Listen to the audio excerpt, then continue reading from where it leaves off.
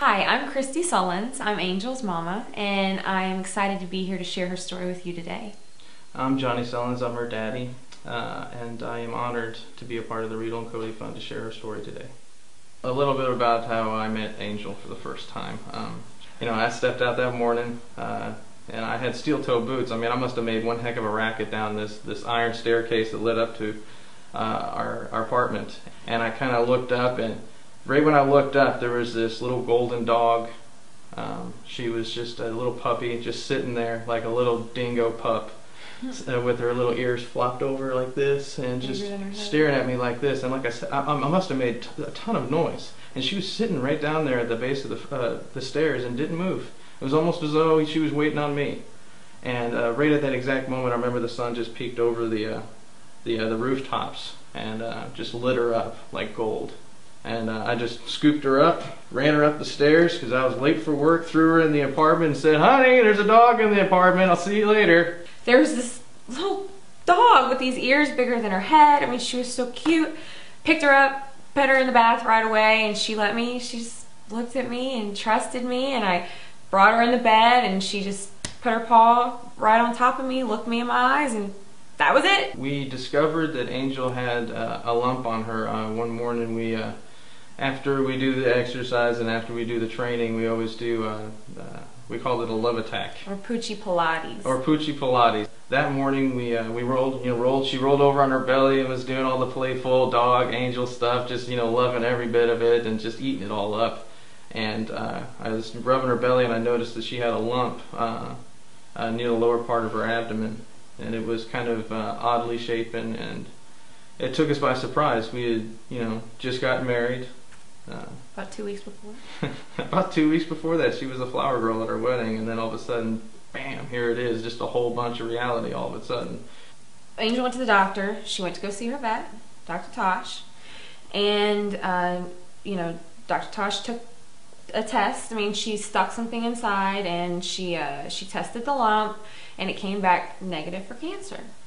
And so we were like, great, this is awesome. So, thank goodness. So she's like, here's some antibiotics, but here's some medicine just in case it's a mast cell tumor. If it is, this medication will make it go away, and if it's not, then nothing will happen. No big deal. We'll just take her off. So the lump was still there. It had gone down, but it was still noticeable. And the thing was that Romeo had been sniffing at Angel's behind. I know dogs do that. Romeo doesn't do that really to Angel all the time, and he wouldn't quit. He wouldn't quit pestering her. He was just after her all the time. And so I thought, something's up. Something's not right. He just kind of it was like he was trying to tell me to fix it or something. And so we called the vet again, and she said, okay, bring her back in. We're gonna do another test. So they did another one, and this time it actually came back positive. Yeah.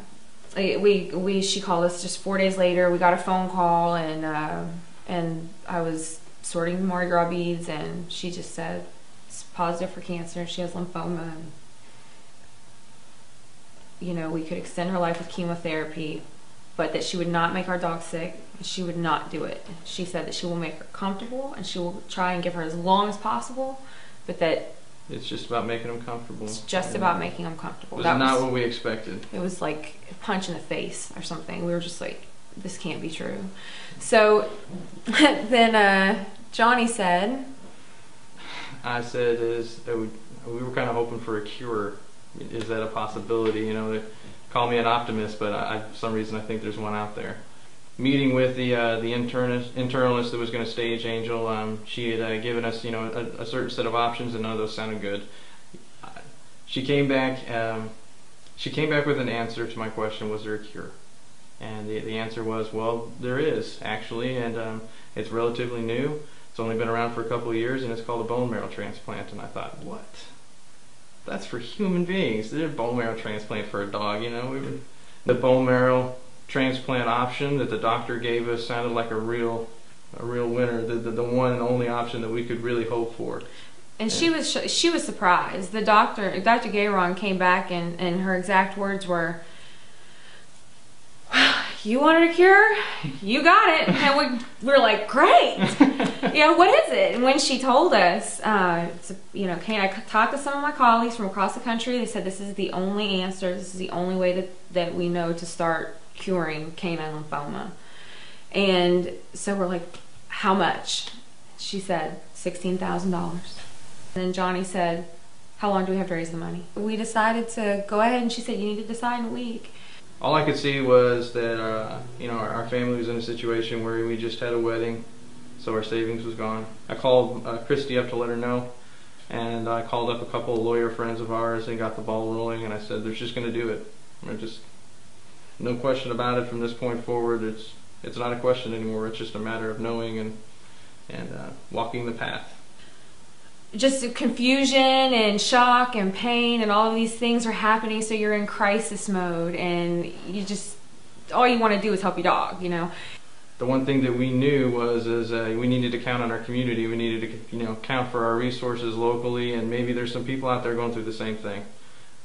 So my wife put together several Craigslist ads. I don't know if we had done newspaper ads yet on that one, but just basically putting the word out there that we were looking for donations. We're at the point now where we were making these local efforts. We had the large garage sale, the bake sale.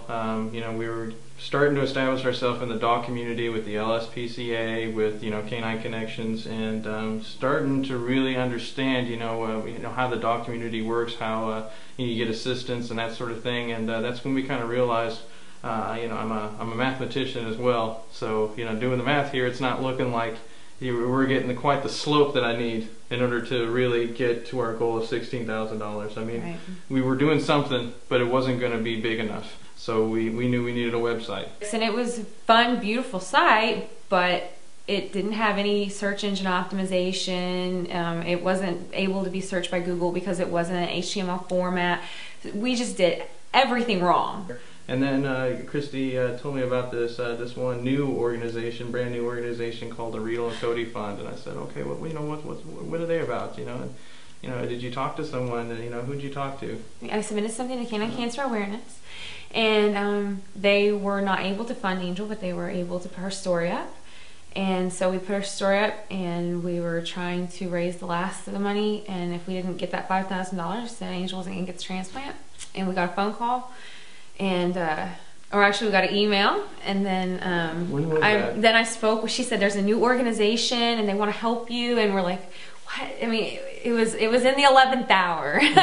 And then we spoke to the Riedel and Cody Fund, and they donated $5,000 to save Angel's life. And if it wasn't for them, then she wouldn't be here today. No, she wouldn't, because that was it. We were at the end of the road, and we were $5,000 short. There was no more to beg, steal, borrow. That was it. So they saved Angel's life.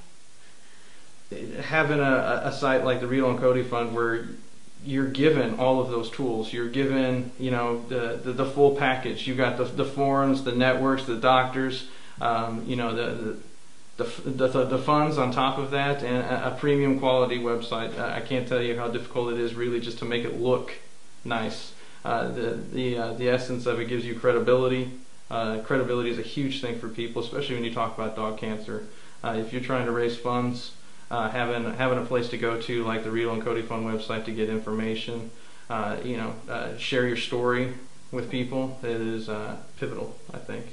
And to be able to talk to people that are going through the same thing as you, or who have already gone through it, is just priceless. To be able to share what you've learned, to be able to tell people, and it all to be documented in one place, in a place that you can trust, where there are professionals all across the board, literally the board. Well, they're experts, and they're going to answer any question you have. Everything that's on the site is legitimate. And now here we are, 5 months out, and she's still in remission. So 100% cancer. So by all statistical means, according to NCSU, she is cured.